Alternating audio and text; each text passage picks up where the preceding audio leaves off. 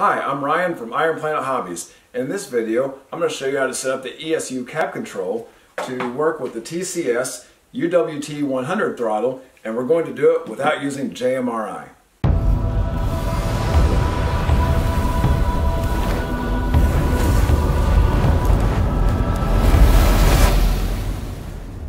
Okay, to get started, a few things that you will need are the CabControl device.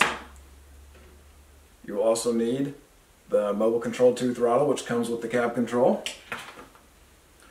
You will need the ESU LNET converter, and you'll need the Digitrax LNWI.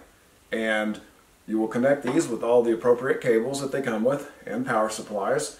And then by doing that, that will allow the TCS throttle to connect to the LNWI, which in turn is connected to the CabControl. And so this is how you can set up the TCS throttle to work without having a PC running the JMRI WiFi Throttle server. So if you like, stay tuned. We'll move over here to the workbench and we'll set this up and you can see it in action.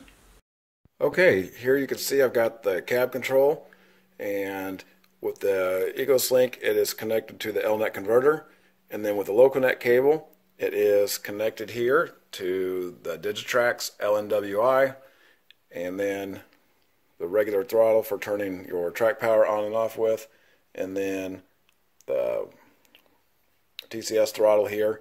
So I won't go through all the steps on connecting it because there's lots of other videos and it's really easy. You just turn it on and select that and you are up and running. So if you have any more questions or comments, please leave those in the description below. Please like and subscribe for more videos. Thanks for watching.